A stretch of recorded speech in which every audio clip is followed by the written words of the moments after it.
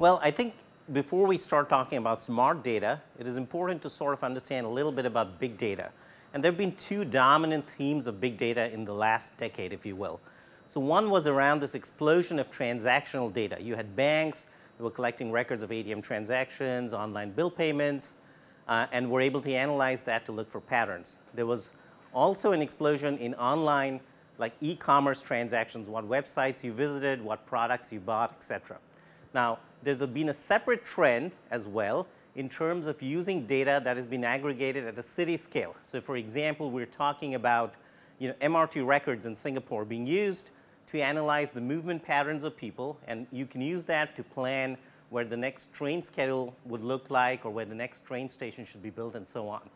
But if you look at this pattern, you'll notice two things. One, it's mostly about your persona and your activities in the online world. Well, guess what? Even today, in spite of all the social media and the digital media we consume, 80% of our life is lived in the physical world. Now, the other pattern is, so far big data has been about taking data collectively from large amounts of people and getting macroscopic perspectives.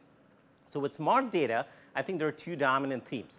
One is going to be the rise of wearable and mobile devices, and you must think of these not as consumption or media devices, but they're really more about sensing devices.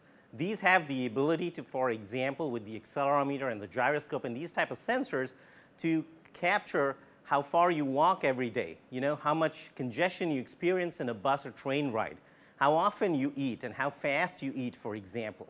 So when you begin to collect this kind of individualized, what I call deep data about a person's everyday life, the possibilities are enormous. And one of the things I'd be very happy and look forward to talking about is the implications this has on a variety of new age businesses and new age services. And in particular, I'd like to focus on healthcare and the ability to monitor your daily activity patterns. I'd be very interested to talk about insurance. And there's a lot of examples now of better driving being fostered through monitoring your actual driving habits in auto insurance markets. And lastly, in retail, which is the market which I think is an untapped market because you still go into the store and you physically look at products, and the ability to understand your preferences and aspirations is crucial to offering you better services. Of course, when we talk of big data to smart data, there is always going to be the lingering question of privacy. And I believe that the right answer to this isn't going to be about giving the consumer more control and options and choices so that they do the risk-benefit trade-off. And I particularly look forward to talking about some emerging architectures that allow a more federated privacy model where different providers and aggregators of data can share them with your active consent to give you the additional services you need.